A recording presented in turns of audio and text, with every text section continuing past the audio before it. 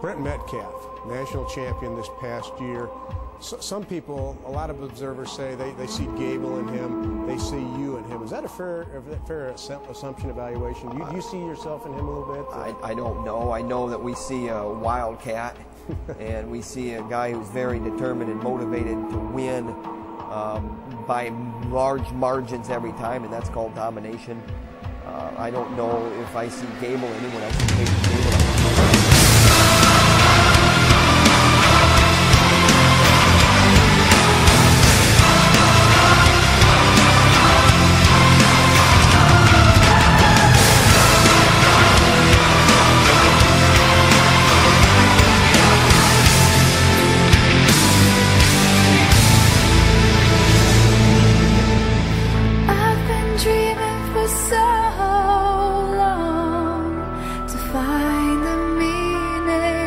To understand the secret of life.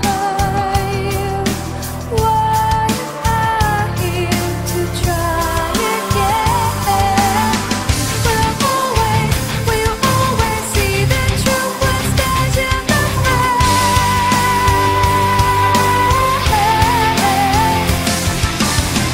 Will I never free myself?